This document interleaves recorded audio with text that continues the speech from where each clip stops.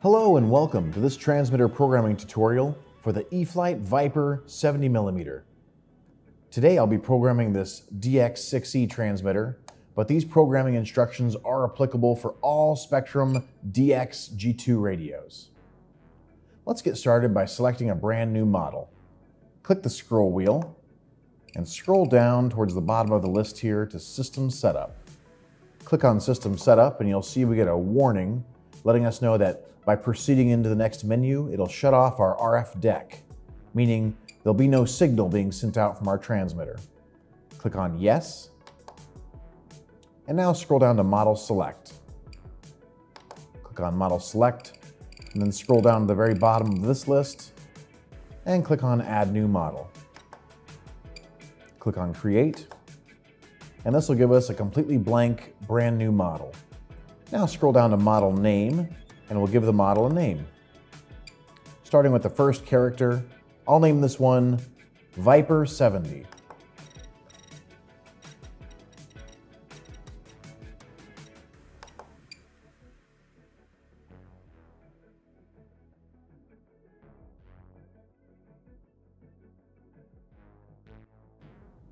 Once the model is named, we can push the back button.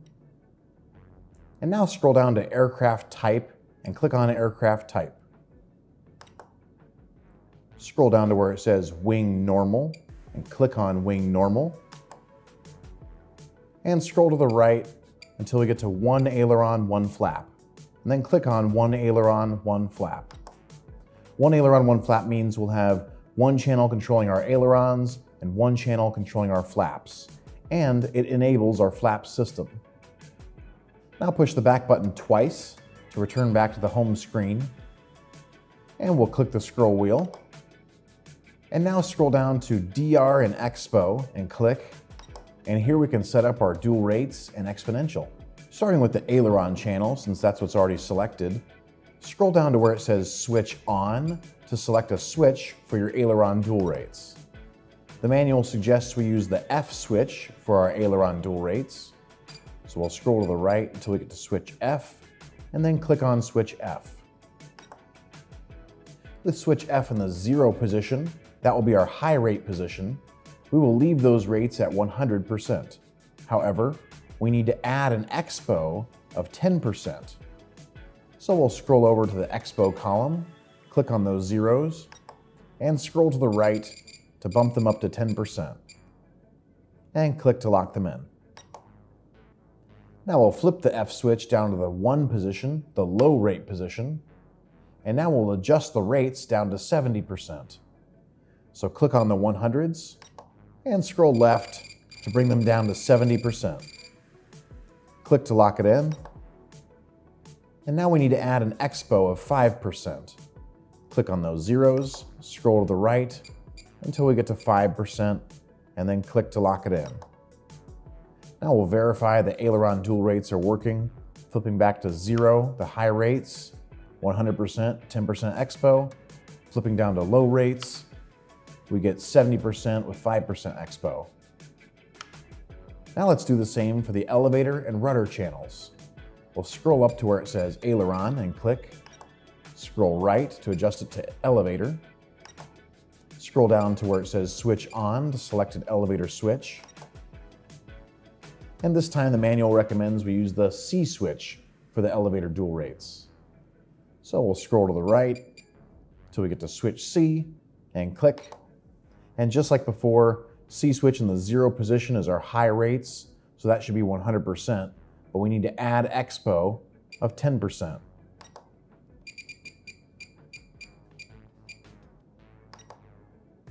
Now we'll flip the C switch to the low position, position 1, and now we'll bring those dual rates down to 70%.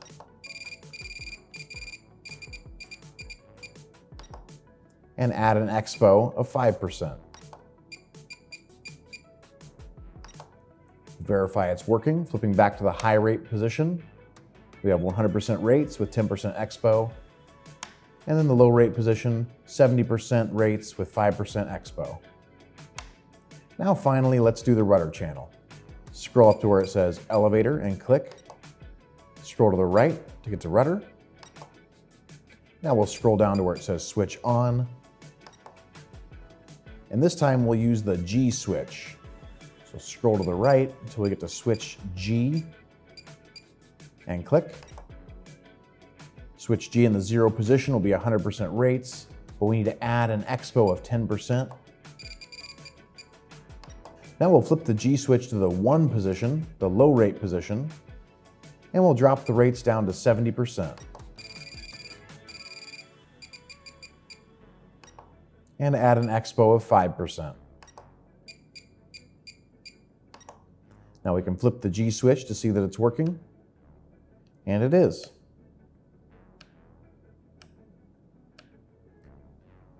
Now push the back button and scroll down to throttle cut.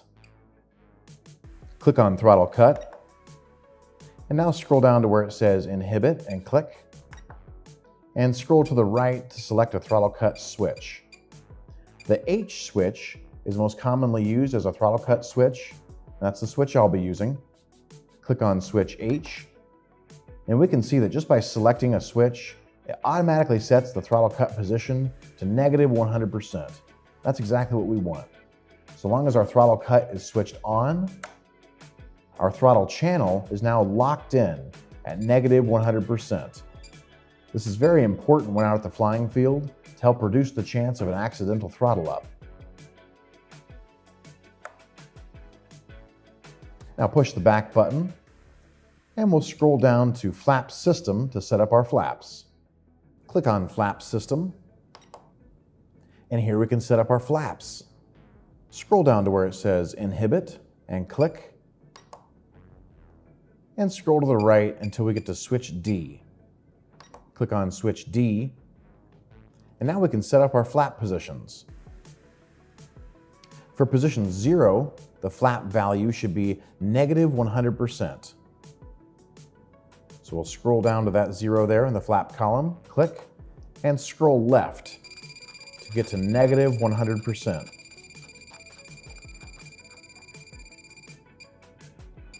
And click to lock it in. And no elevator mix is needed for the 0 position, so we'll leave that at 0. Position 1 should be set to -25%, so click on the 0 in the flap column for position 1, and scroll left until we get to -25. Click to lock it in, and now add an elevator mix of 11%. Click on the 0 in the elevator column for position 1, scroll right to 11%. And now for position 2, that flap value should be +50%. So we'll click on the 0 in the flap column and scroll right until we get to 50%. Click to lock it in. And finally, add an elevator mix of 11%.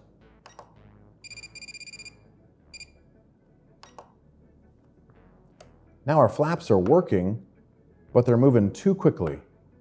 Scroll down to where it says speed norm, click on norm, and scroll right to slow the flaps down a little bit. We'll slow them down to 2.0 seconds. So get to 2.0 seconds and click, and now we can see the flaps move at a more slow scale speed. Now we can push the back button twice to return back to the main menu. And now this DX6E is programmed and ready to fly the E-flite Viper 70mm. Thank you so much for joining me in this tutorial.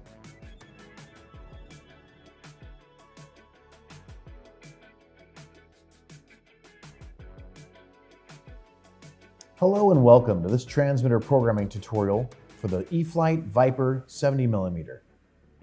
Today I'll be programming this NX6 transmitter, but these programming instructions are applicable for all Spektrum NX radios. Let's get started by selecting a brand new model.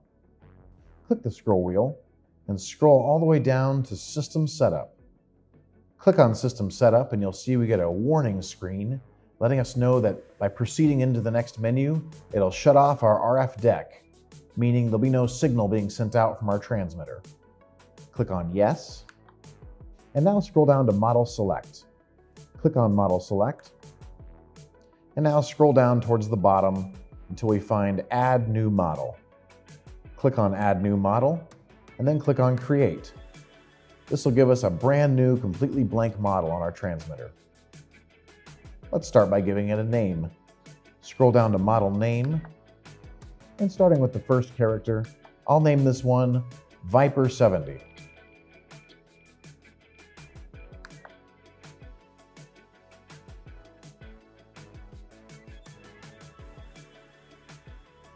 With the model named, push the back button twice, and now scroll down to Aircraft Type. Click on Aircraft Type, and now scroll down to where it says Wing Normal. Click on Wing Normal, and scroll to the right until we get to one aileron, one flap, and click. One aileron, one flap means we'll have one channel controlling our ailerons and one channel controlling our flaps. It also enables our flap system menu. Now we can push the back button twice to return to the home screen, and now click the scroll wheel and we'll scroll down to DR and Expo and click, and here we can set up our dual rates and exponential. Starting with the aileron channel, since that's what's already selected, scroll down to where it says Switch On to select the aileron dual rate switch. Click on Switch On and scroll to the right until we get to Switch F. Switch F is a 3-position switch, but we will only be utilizing 2 of the positions for high and low rates. With the F switch in the 0 position, that'll be our high rate position, we will leave those rates at 100%. However, we need to add an expo of 10%. So we'll scroll up to where it says expo and click on those zeros, and scroll to the right to bring it up to 10%. Now we can flip the F switch down to the 1 position, our low rate position, and now we'll set these rates down to 70%. Click on the 100s and scroll left to bring them down to 70%. Now we need to add an expo of 5%.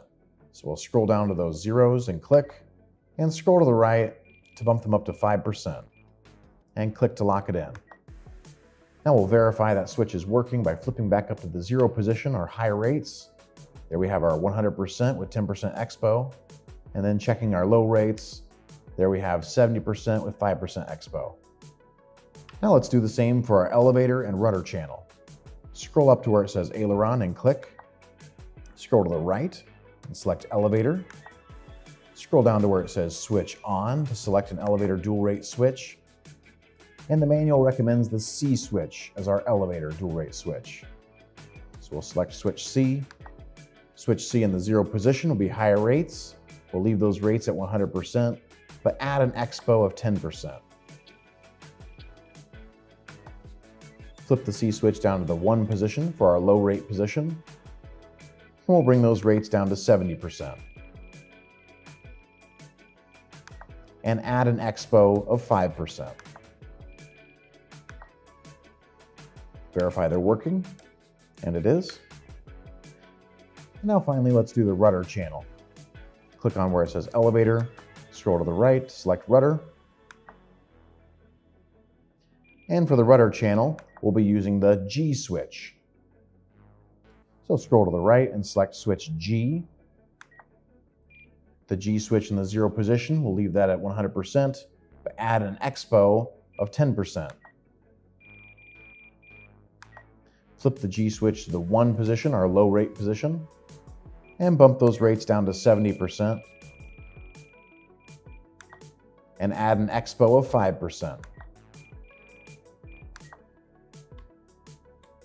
And there we can see it's working. Now push the back button and scroll down to throttle cut. Click on throttle cut, scroll down to where it says inhibit and click on inhibit, and scroll to the right to select a throttle cut switch. The H switch is most commonly used as a throttle cut switch. That's the switch I'll be using. Click on switch H, and there we can see it automatically sets the throttle cut position to negative 100%. And that's exactly what we want. So long as our throttle cut is on, our throttle channel is now locked in at negative 100%. This is very important when out at the flying field to help reduce the chance of an accidental throttle up. Now push the back button, and now let's scroll down to Flap System to set up our flaps. Click on Flap System, and then scroll down to Inhibit and click on Inhibit to select a flap switch. The manual recommends the D switch for the flap switch, so click on switch D. And for position 0, the flap value should be negative 100%. So we'll scroll up to that 0 in the flap column, click, and scroll left until we bring it down to negative 100%. Click on the negative 100, and no elevator mix will be necessary for position 0. For position 1, the flap value should be negative 25%. So we'll scroll down to that 0 and click, and scroll to the left until we get to negative 25%, and then click to lock it in. And then add an elevator mix of 11%. For position 2, the flap value should be 55%. So we'll click on that 0 and now scroll to the right to get up to 55% and then click to lock it in. And finally, add an elevator mix of 11%.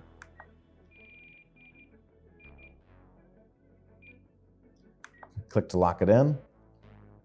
Now we can see our flaps are moving like they should. However, they move too quickly. Scroll down to where it says Speed Norm, and we can slow them down. We'll scroll to the right until we get to 2.0 seconds. And now we can see the flaps come down at a more slow scale speed. Now push the back button twice to return back to the home screen. And now this NX6 is programmed and ready to fly the E-flite Viper 70mm. Thank you so much for joining me in this tutorial.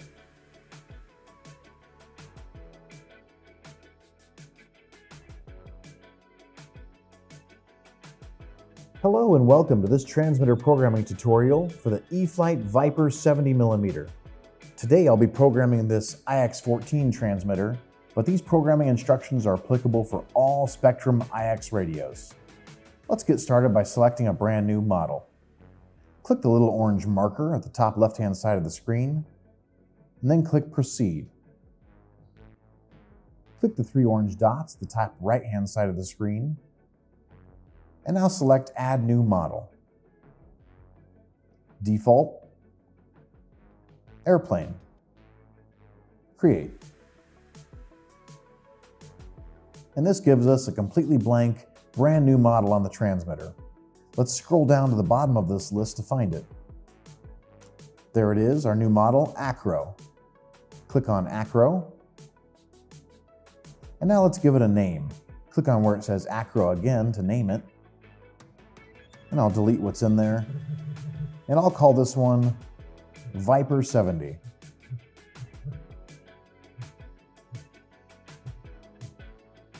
With the model named, click Done, and then push the back button twice.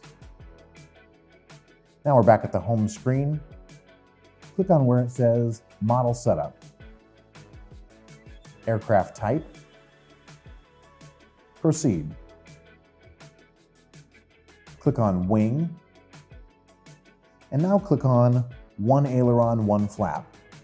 One aileron, one flap means we'll have one channel controlling our ailerons, and one channel controlling our flaps. It also enables our flap system menu.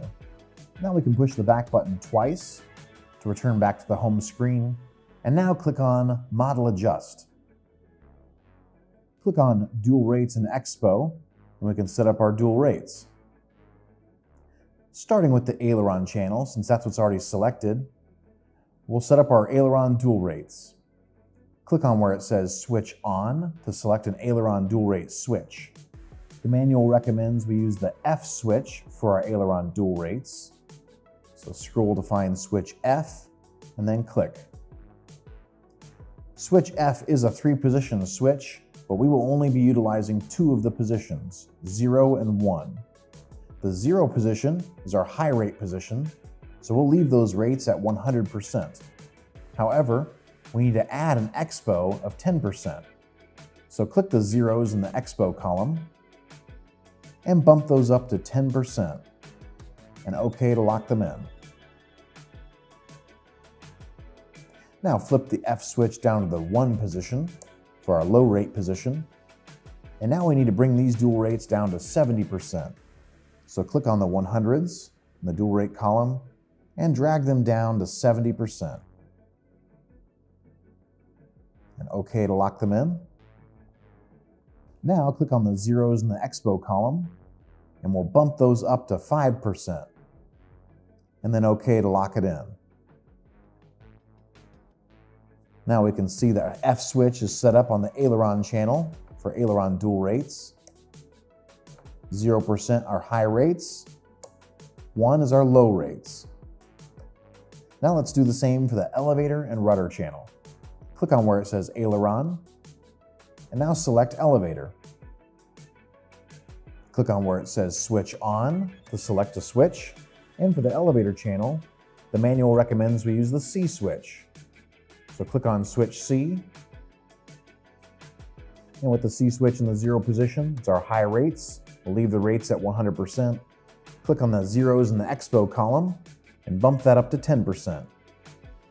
And OK to lock them in. Flip the C switch to the low rate position, the 1 position. And now click on the rates and bring them down to 70%.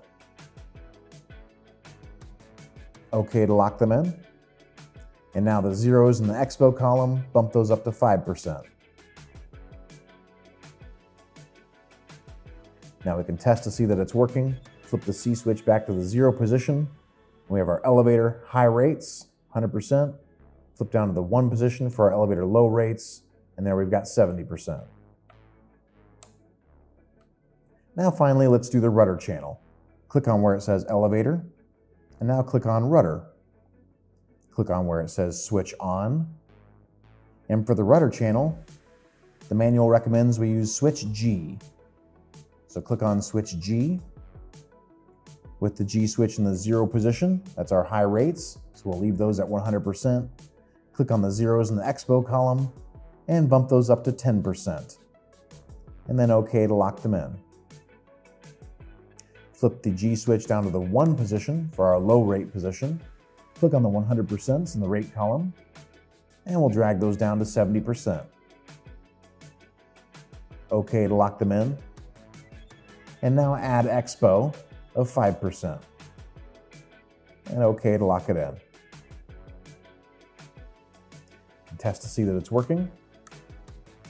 And it is. Now our dual rates are set. Push the back button. And now click on Throttle Cut. Click on Inhibit. And select a throttle cut switch.